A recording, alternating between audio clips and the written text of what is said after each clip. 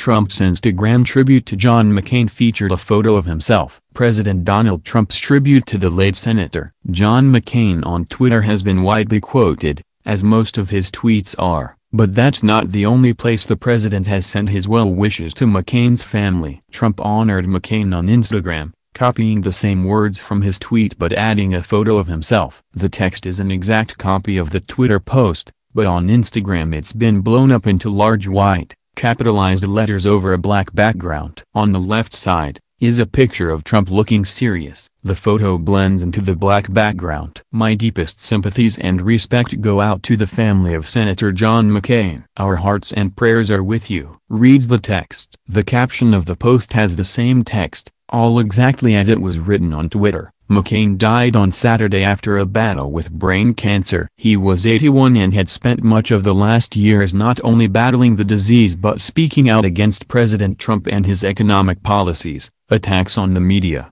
and more.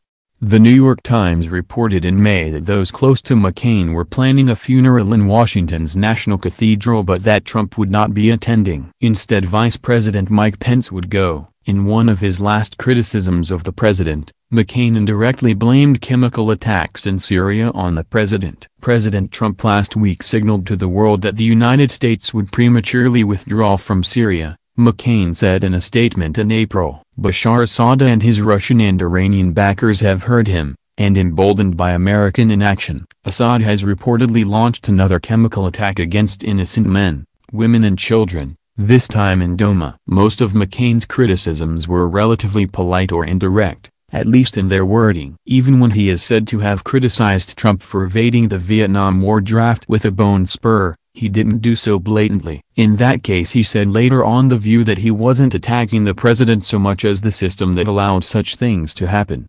Trump on the other hand was widely criticized after attacking McCain on the campaign trail in 2015. "He's not a war hero," Trump said at the time in Iowa. "He's a war hero because he was captured. I like people that weren't captured." Perhaps the strongest condemnation of the president, then nominee, came after the Access Hollywood tape was released, in which Trump spoke of grabbing women by the genitals without their consent. McCain spoke out again and withdrew his support from the then nominee. "It's not pleasant for me to renounce the nominee of our party. He won the nomination fair and square. But this is, I have daughters. I have friends. I have so many wonderful people on my staff. They cannot be degraded and demeaned in that fashion," McCain said in October 2016, about a month before the election. Without a doubt, the two were at odds throughout the Trump presidency and McCain's illness. Now that McCain has passed away, the president may be ready to move on with kind words of tribute, even if the Instagram picture is of himself.